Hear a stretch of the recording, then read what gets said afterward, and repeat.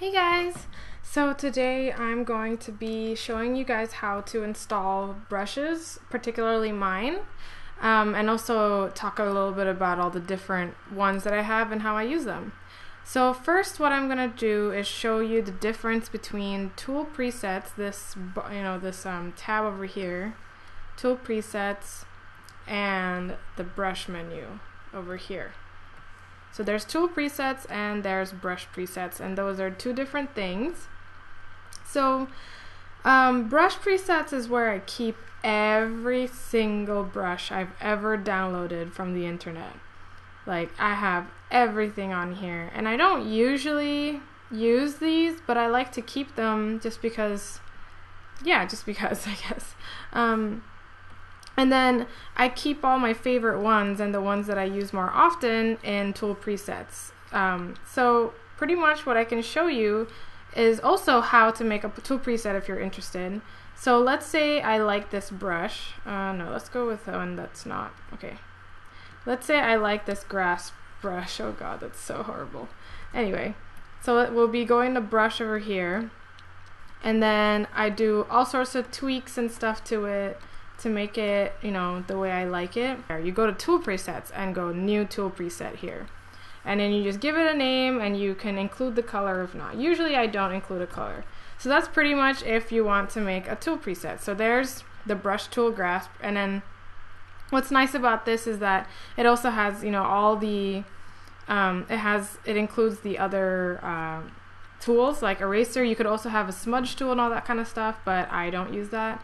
And then if you just press Alt, then you can get rid of it. Okay, so that's just how to make a quick one on how to make a tool preset.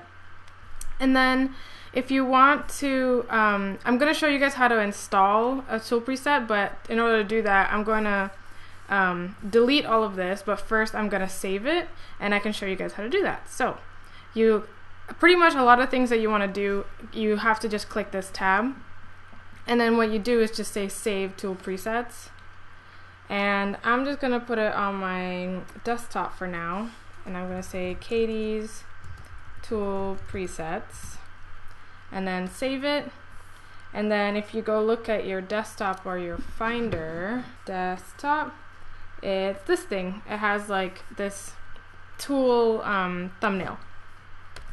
So I'm just going to go to Preset Manager. This is where you can delete or add everything. So I'm just gonna delete all of this to show you guys, this is it empty. I don't have any tool presets at the moment, but I do still have all my brushes. It's all still there. And then in order to just load them is you click load, look for the TPL file, and open. And then there you have it. It's back here. And so this is where I just keep all of my tools. Okay, so let me talk about some of my favorites first. So the two things that I use to sketch most often is this hard flat horizontal brush or this hard flat vertical brush.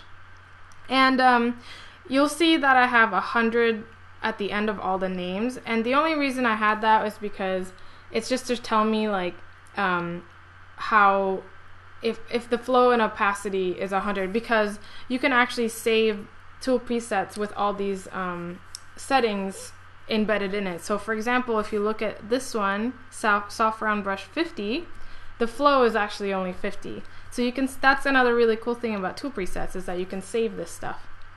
Okay, so let me show you guys this stuff, the hard flat horizontal brush. Now this brush is pretty opaque.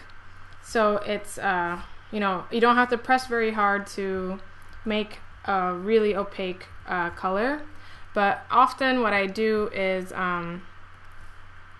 when you go to brush tip shape, I usually like to make it diagonal because I just find that nicer and it feels more like marker. So, but usually I don't use this to sketch because it's much too opaque. I use this to usually color or fill in just because it is so opaque. But what I use to sketch most often is hard flat vertical brush here. And once again, I like to make it diagonal and sketch it sketch using this diagonally, and it feels, I like the feel of it being diagonal. It just feels, like I said, more like marker and more like actual pencil and stuff. Okay, so, and then usually I would just, you know, change this however I like. It's really easy to just press F5 and then twist this the way you like it. Okay, so that's for like what I use to sketch. And something else, then it's like, okay, so let's say I have something I like. Woo, awesome, masterpiece. And then I you know, want to fill it in with something.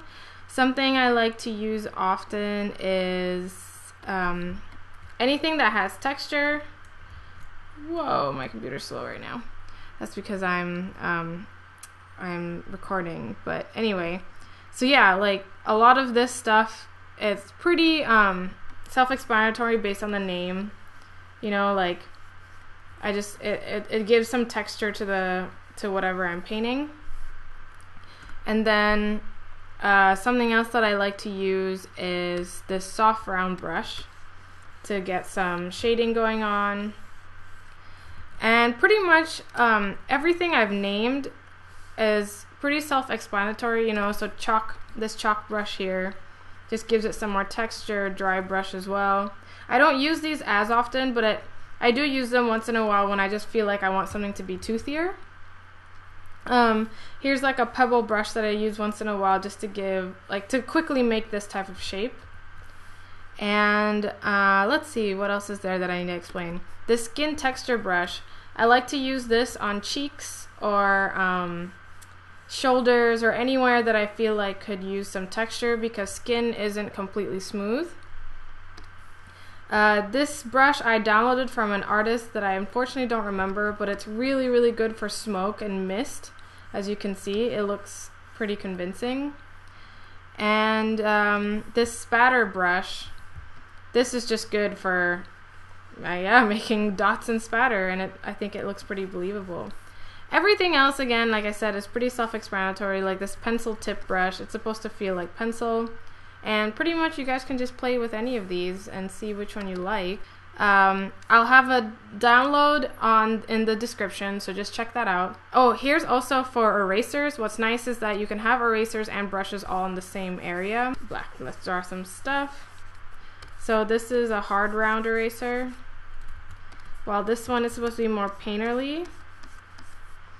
And then this is a soft eraser.